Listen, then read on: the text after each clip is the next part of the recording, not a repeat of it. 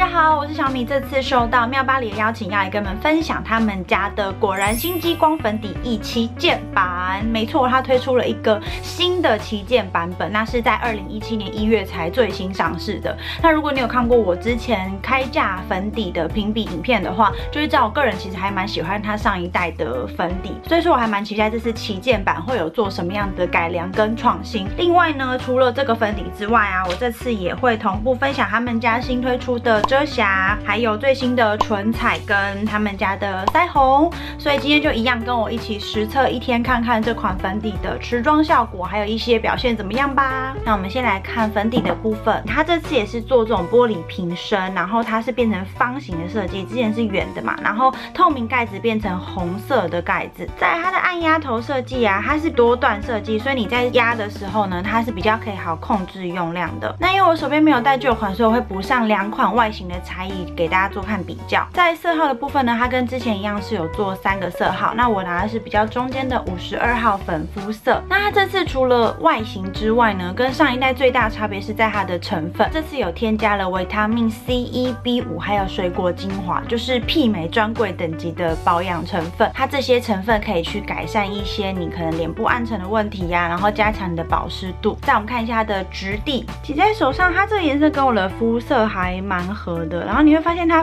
非常的水润。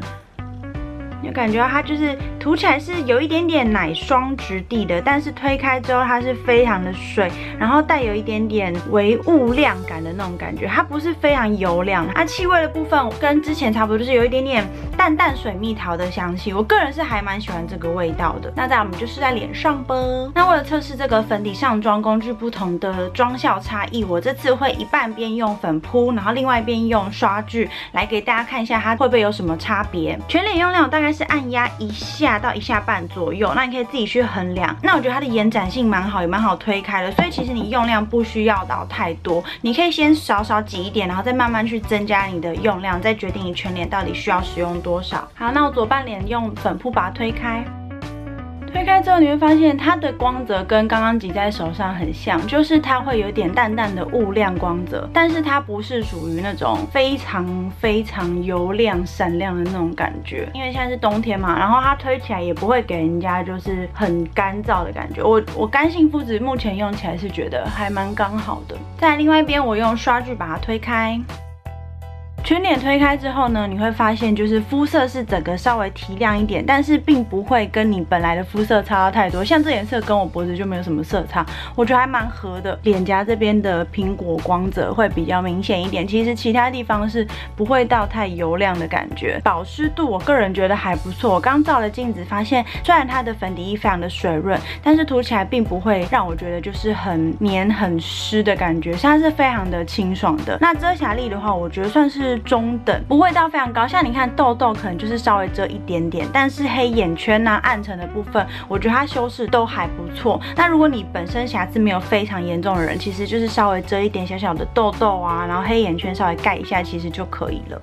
你们可以近看一下它的妆感，它的妆感是非常薄的感觉，看起来就好像是没有上妆，但是你上完粉底之后，你的毛孔会被它稍微比较填平，所以会看起来没有什么坑坑洞洞。在遮瑕膏的部分呢，我手边有51跟52两个颜色。那其实你如果自己平常习惯是像你要遮比较大的瑕疵啊，你可以选择一个跟你肤色差不多的遮瑕，然后再选稍微亮1号，你可以去做提亮的效果。那这个东西其实还蛮主观，就是你如果有需求的话，你可以再去买2支。那如果你遮瑕需求不强的话，其实你就是买1支，就是稍微盖一下就可以了。那我今天主要就是遮在黑眼圈，然后还有痘痘的部分给大家做示范。这52号、这51号，它们的颜色色差还蛮多的。那你就是可以根据你的需求去做调整。先用52号自然肤色，那看你是要用海绵或者是刷具把它推开。我今天用海绵直接把它稍微轻点开来。那我发现啊，它虽然是遮瑕液的质地，但是它的遮瑕力还算 OK， 就是我的黑眼圈可以遮住大概8、9成没有问题。在痘痘的部分，我觉得这种液状质地遮到这种凸起来的痘痘呢，它的效果就相对没有那么的强。所以如果你想要遮这种痘痘的话，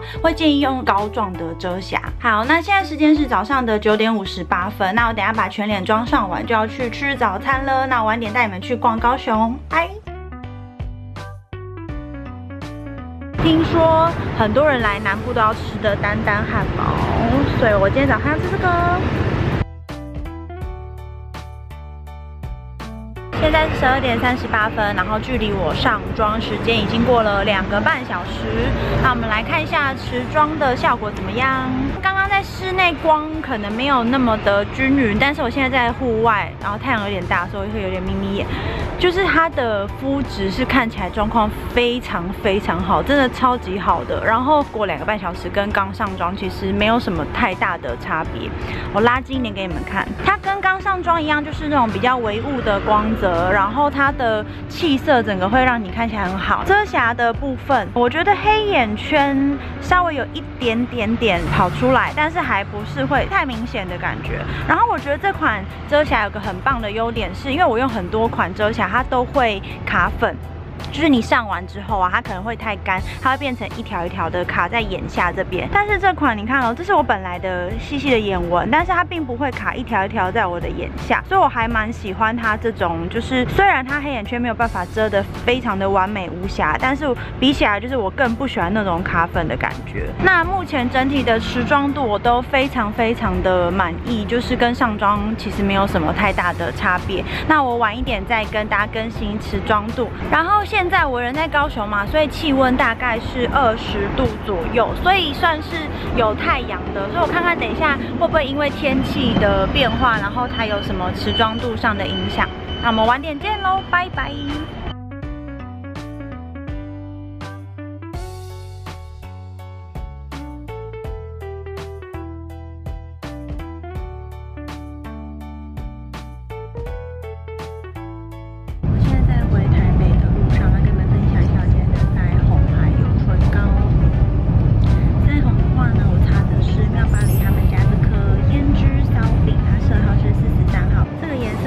有一点点蜜桃色，粉色带点粉橘的感觉。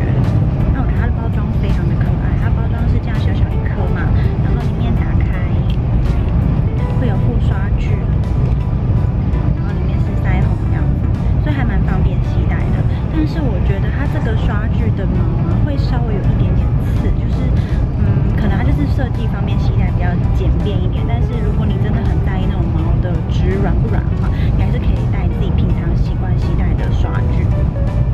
再来唇膏的部分，我今天擦的是他们家新出的这个恋发经典唇膏，然后它色号是46号勃艮第红，它是比较正红色，但是稍微有一点点深的感觉。我现在是上了2层，因为我刚好吃饭，所以我吃完后有再补一次唇膏，所以现在颜色会比较重一点。那我觉得它轻点跟厚涂都还蛮好看的，你可以看到它的颜色会让你的肤色还蛮显白的。那它的保湿度跟持久度我觉得都还不错，它吃完是不会完全掉光，就是只会变浅。但是如果你嘴唇真的非常干的人呢，建议你还是可以先上一点护唇膏，然后再上这个唇膏。这款。好，那我们就回台北见啦，拜拜。嗨，回台北了，然后现在吃晚餐，看看我这盘肉，超级大的一盘肉，超大。